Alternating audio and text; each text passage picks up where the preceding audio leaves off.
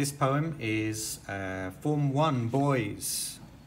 Okay, this is a beautiful poem. It's not comedy, it's not funny, no strong rhyme scheme, but it's beautiful, and you have to say with a sensitive style.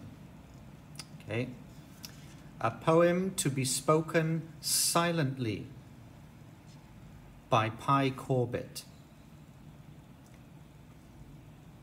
It was so silent that I heard my thoughts rustle like leaves in a paper bag. It was so peaceful that I heard the trees ease off their coats of bark.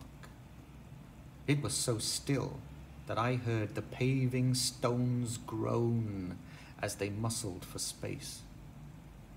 It was so silent that I heard a page of this book whisper to its neighbor, "Look, he's peering at us again."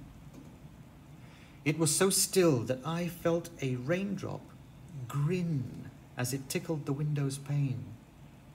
It was so calm that I sensed a smile crack the face of a stranger.